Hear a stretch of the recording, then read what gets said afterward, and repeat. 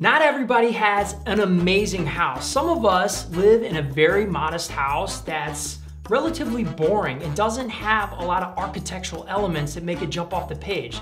So how do you take a house that is pretty bland and make it amazing? How you do it is with landscaping, curb appeal. I'm gonna show you exactly how we're gonna take something super boring and make it awesome.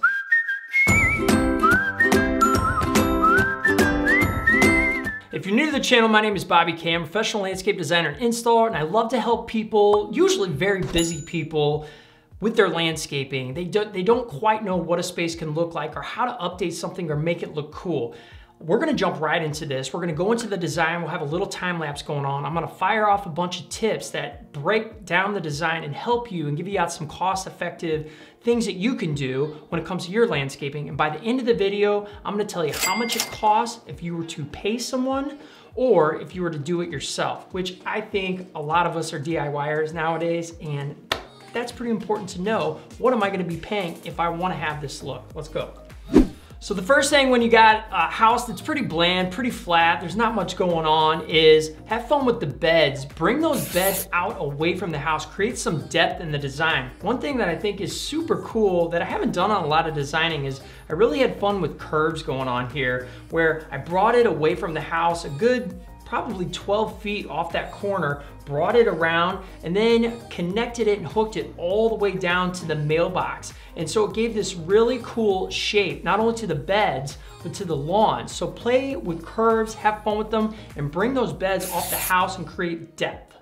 The second thing to create even a little bit more depth and interest is with these trees. We got these two cherry trees. So instead of everything being bushes and flat and down to the ground, we created some height by putting a tree over in the corner and a tree over by the walkway that we've got going on. So it's almost like as you pull up, you kind of go around that first tree, opens up to the house. It creates a little bit more interest versus everything just being up against the house and flat. So have fun with heights, have fun with textures, have fun with just have fun with different kinds of plants and different kinds of colors and textures and heights, and that is gonna create interest with something like this.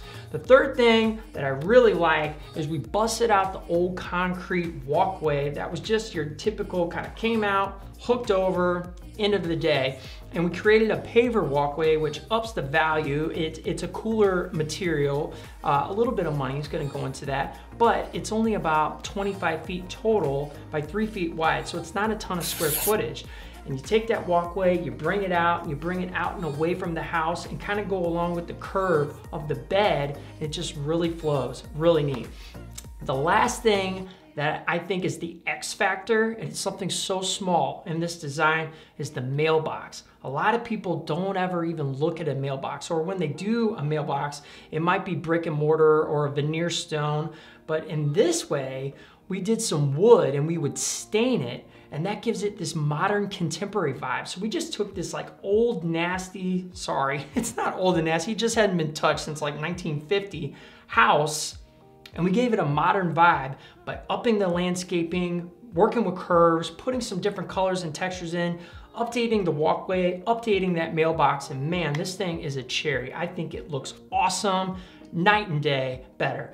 And then the final thing you do is you light it all up. You put some lighting in there, you light up the mailbox, you light up the trees, you put some intimate path lights along that walkway, and this thing screams curb appeal. Absolutely screams it. So, how much does this all cost? If you were to do this yourself, all the plants, the wood, the trees, a couple boulders, the lighting, I think you're gonna be in for about $3,500.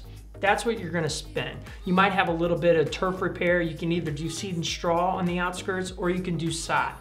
If you're going to pay a company like mine to install this, you're gonna be closer to the 8 to 10 grand range, depending on the quality of the lights, how many lights you put in, just a couple of different factors. So there is a savings, obviously, with paying a company or doing it yourself versus paying a company. But here's what I want you to think about. Are you better off paying a company and doing what you do, or going out and thinking you're saving 3 to 4 grand, but putting in a ton of sweat equity, going out and getting the plants, and just really using your time there versus using your time doing what you do and making money. It's definitely something to think about. If this is something that you want to take some pride in, you want to say, I did the front landscape, I'm all for it, I get it. But when you get out there and you start digging and you mess with that shovel and it's 100 degrees, you might think otherwise and you might want to hire a company. So, if you like this kind of video, go watch this video. I got some other really cool little gems in that one if you want to define a small space or make something pop off the page. I'll see you on the video.